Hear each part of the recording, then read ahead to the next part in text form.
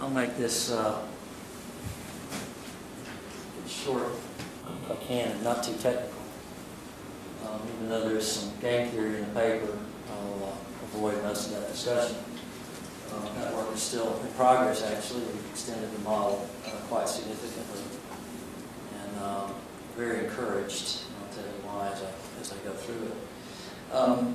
As an economist doing public policy, and I was a PhD student at Auburn University where we had a very strong interest in regulation and public choice, and the economic theories of regulation. And you learn those theories of regulation, and they basically come in two forms. The first is what we call capture theory, and that is where the regulated firm basically captures the regulator, and the regulator becomes basically a passive agent of the regulated firm. And this comes out in the Stewart's famous paper on regulation. So you have a basically powerful firm, regulated firm, and a passive regulator in this relationship. The other theory is sort of the opposite, which is the original theory of regulation, where you have sort of a command and control model, where you have the all-powerful regulator who imposes regulation on the firm, and the firm is the passive recipient of the regulation. So you price an average cost, and the firm says, okay. You provide this level of quality, and the firm says, well, okay, whatever you want. And so you had in those models sort of a powerful agent on one side, and then a passive agent on the other. And that's pretty much how it all worked in economics. And then I come to the FCC and I watch how it works, and I think, well, I see a lot of evidence of capture theory. In fact, I remember Reed Hunt had a contest, some of you remember this here, where you came up with a different name for FCC, use the FCC acronym for something else. And one that won was fax, cut, copy, or something like that. Champion of change. Yeah, champion of change. And I submitted the frequently captured commission. It did not win. So obviously I saw plenty of evidence of that. And I think many people who study the history of the FCC would conclude that the broadcast industry probably captured the FCC's media bureau. On the other hand, you do see elements of command and control as well, where the regulator sort of forces firms into these boxes that they want to be in, and the firm appears partly to be a passive recipient, but never quite like that. And I thought this, you see elements of it, but it really wasn't very satisfying that it worked that way. I had a conversation not that long ago, and you see these things in practice. We all see these things in practice. And we're just so used to it, sometimes you don't notice it anymore. It's like your kids, the babies, and the next thing you know, they're grown up, you see them every day, and you just don't even notice it, that they've grown up on you. Even sometimes when I go away for 10 days on business and I come home, you look at your children differently, just being a part of that a little bit. But I had a conversation with a telecom executive not that long ago, and we were talking about clearing the decks. And this is a phrase used in the industry. And what clearing the decks means, if you have a merger, if you want to do a merger and the FCC has to approve the license transfer, then you've got to take all your baggage that's sitting around. Maybe there's an enforcement issue, maybe you've got an antitrust case against some small firm, or maybe you're not paying somebody for something, and you've got to get all that cleared up before you go in to get your merger approved. We call that clearing the decks.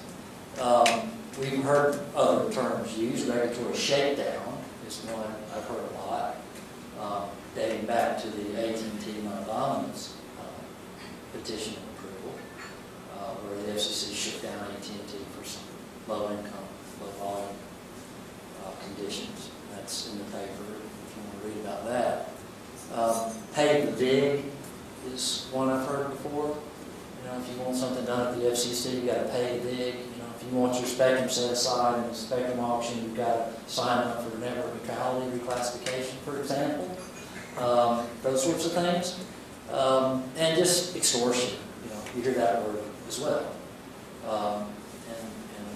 And It may not be exactly like extortion, but it looks like it a lot of times. And all this comes out of well, the best case is the license transfer, which is the merger situation, because there you got a guy who really needs something done. He's got to get your approval, and sort of you're going to get it. And you see in the merger conditions, and we cover this in depth in the paper, some of them, but if you know anything about telecom, you're very familiar with these things. So if somebody says, well, think about this, you know, what would an economist, how would economists think about this issue? And so we put that to task with Randy Beard and Michael Stern at Auburn. I work with regularly, and brilliant economists, both of them, much better than I am. And so we asked, what's the nature of this problem? How is it different than what we looked at in the past? How could we explain this technically, how this goes down and why it goes down? Why might it happen? What incentive would there be to bundle things like that, to impose these conditions? And we call it issue bundling, which is combining multiple things together and doing a grand bargain over those things. And what are the consequences of that? And when you think about this, it changed our mentality about the way we look at regulation, at least for us. We said, well, this really isn't a passive regulated firm and a commanding regulator, or a captured passive regulator and a commanding regulating firm. What we really have is power on both sides. And both sides need something. Both sides want something. And they come together and they make a bargain. Okay. In economics, we call that a non-cooperative bargain, or a cooperative bargain. They're also non-cooperative bargains. But this is a cooperative bargain. In some cases, it can be non-cooperative, which is one thing we're looking at in addition. So this changes the way, really, that economics studies the issue of regulation. We presented this paper at the American Economic Association convention last January, and we got very good reviews by people who were saying, you know, this is a different way, a better way to look at the way regulation really looks, not to mention all the extensions, theoretical extensions that are possible. Why do certain things get bundled and certain things don't? I mean, what is the sequence of events and how things get bundled? I'm not going to go in depth into the game theoretic model. You basically have, it's very simple. You have two issues, the regulator and the regulator firm, you have a couple of issues, and you compute the equilibrium if they're separate, and you compute the equilibrium if they're joined, and you see how it differs. And what's interesting about exercises like that is you have to start thinking about why might a joint bargain be different than a separate bargain. That's basically theoretically what you're looking for. And it turns out to be a very simple case, and that is that one party needs to have a nonlinear payoff function. Okay. And basically what that means is that in the linear payoff function, the firm, for example, is interested in profits. And profits have a linear relationship. You know, if you take $1 from me, you've taken $1 from me. The government is a little different. The regulator is a little different. For one thing, consumer surplus, which is the value consumers will get from a product's consumption, is not linear in profits. Okay, so you already have a nonlinear introduced there. The regulator's looking at consumer surplus. But also there are things like universal deployment of broadband, things like that, where maybe I'll give up something, a little of something to gain a lot of something else. Okay, so the trade-off is not one for one. It's either I may gain a lot by giving up a little, or I may lose a little by gaining a lot. Okay, so that's basically how it works. And it doesn't necessarily have to be the case that one's nonlinear and the other's not. It kind of depends on the relative shape. But I think the stronger case is that the government would have a nonlinear payoff function because of the surplus issues and all the other things. It's interested in firms, mainly interested in profit. We don't have a lot of problem thinking along those lines. And if that's true, what happens is that the guy who has the nonlinear piece is handicapped in the separate bargain. Okay? He has to give up something because of his nonlinear preferences. by joining the two issues, he can get that back. Okay? So basically, by joining issues, the power lost in my nonlinear preferences is regained. Okay? And that's essentially how the model works. And what that tells us is that the person who wants to do the bundling is primarily the regulator. And the regulator wants to do the bundling because he can increase his payoff relative to the other part in the joint partner. It could go the other way. If you turn the nonlinearity on the other side, it could be the other way. And I think there are probably some cases where say for example you had a merger that was widely held to be bad for consumers and lots of things. And so you come in and you say, okay, you don't say this, but you know what you're thinking. This merger's not really all that good, but I tell you what I'll do. I'll do this. I'll get broadband for people, or wire out schools, or whatever, right? So you basically do a payoff of some sort to try to get something through that would otherwise not go through. The but-for merger test, which was started with Verizon, Bell Atlantic NYNEX merger. The FCC started saying this merger stinks, but if I can add this in there, it doesn't stink nearly as bad. It might actually smell neutral or sweet. Wasn't it Bell Atlantic NYNEX, Jeff? Yep. Yeah. You would know.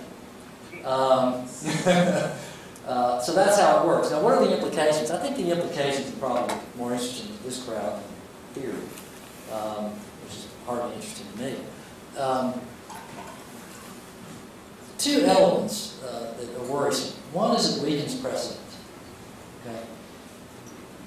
Regulation is done by precedent, and I learned this from my excellent legal friends when I joined the FCC. I was a young economist, and I probably thought a lot like the leadership of the FCC today is, let's just do what we want to do. We can get real cute and come up with an argument. And I was strongly berated by my colleagues and taught that no, in the practice of law, precedent matters, the law matters, and there's a way to do this right. And I learned that lesson. But now what you have, in the old days, you could, in some cases, you could look at an order or a series of decisions and say, okay, this is how this goes down, right? If we need less than a 50% market share, we need to have so many guys in this many central offices, or whatever the heck it was, and you know, it's okay, I've kind of got everything in a row here, I'll get this done. It may be a little difficult at times, but this is the precedent. Well, when you have a bundle of issues, then individual components of the decision don't tell you. Okay. How is it that a firm can say, well, this is what I need for forbearance, if the forbearance decision is not about competition, but is tied somehow to what I'm going to do for low-income broadband? So every regulatory decision becomes this suitcase of components that no other firm can put together in the same way so that the precedent works. Okay? So you basically have this loss of precedent. Now, precedent has lost a lot of power anyway, not necessarily because of the bundling issue, but because you can discard it in a footnote nowadays, apparently.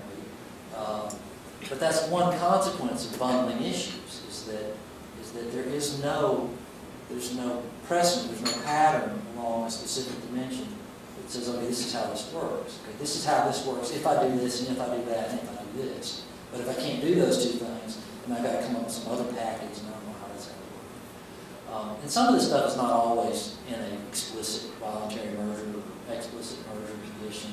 Some of it just sort of happens off the books. You know, it's just some agreement that doesn't really show up, which makes empirical work difficult. And in some cases, like we showed in the paper, that in 75% of the largest mergers the FCC reviewed in the past 10 years have had a consent decree associated with them. So in those cases, they do show up, but a lot of times they don't. Settling an antitrust case, for example, doesn't show up in anybody's books. The other thing is that the regulator can now operate outside of its statutory boundaries. if a firm says, okay, I want this merger done, to get this merger done, I will give low-income people broadband a discount or whatever, I'll deploy this in schools, or I'll do this, that, or the other, and make contributions to the treasury, whatever the hell it is, they're quite varied. Who is going to appeal that? Well, really the only guy with any standing to appeal it is the guy who just agreed to do it. And he volunteered to do it. So there's no way you can go into a court and say, this is horrible. Okay, so even though the FCC has the authority to review license transfers and mergers, it uses that authority then to do things it doesn't have the authority to do. Okay, or may not have the authority to do, or it might be very difficult to do it through the normal channels. Okay, and it might lose the case, for example. I mean, one of the merger conditions that appears a lot is, I will abide by these rules even if the court says they're unconstitutional or in violation of communications and things like that. So you get outside, okay, we're about done. We get outside the ability, or outside statutory control. And now the FCC, or any regulatory, this isn't just the FCC, this would be any regulatory agency, now is free from the shackles of Congress. Okay, it can pretty much do whatever it wants to do, which is pretty significant, I think. It's something probably Congress ought to look at. But the paper's on our website if you'd like to look at it. We'll have an extended version out probably in December or January, if you're interested in the theory part of it. But that's it. If you have any questions, let me know. Okay? All right, let's get to the next panel. Let's do it.